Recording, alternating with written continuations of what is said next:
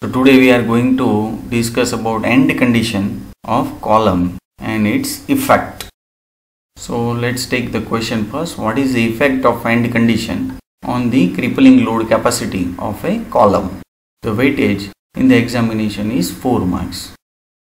So as we have discussed earlier, that PE, that means Euler's crippling load, and that is equal to pi square EI upon LE square, where LE is the effective length.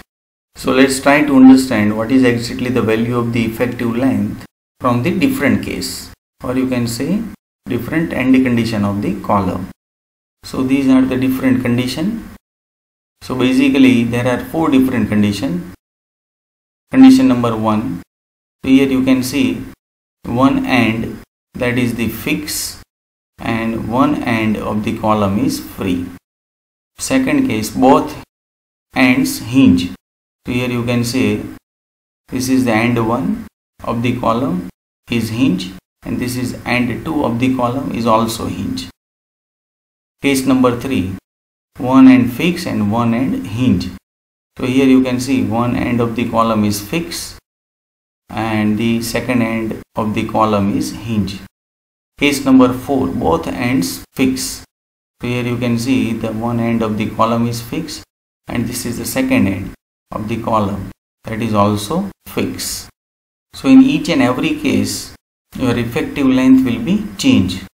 So LE is the effective length.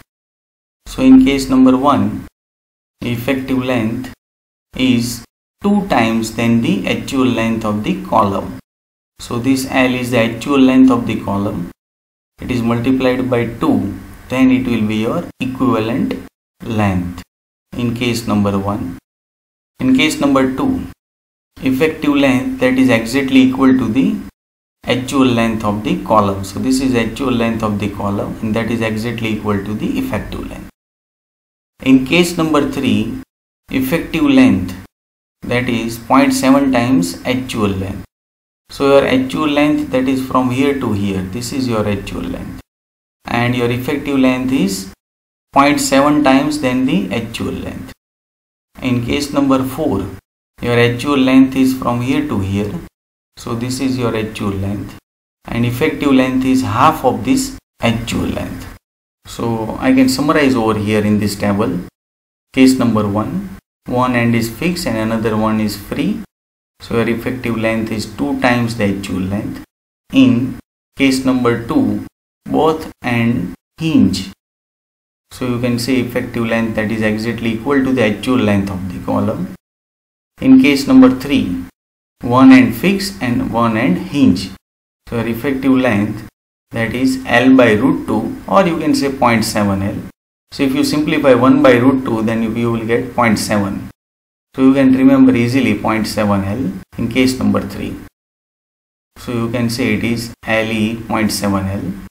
In case number 4, both end fixed. The effective length that is exactly half of the actual length. So you can say it is 1/2 of actual length. So you can say it is 0.5 L. So in the examination you have to draw all these 4 different cases and the table. So thanks my dear friends. Press the like button to appreciate this video.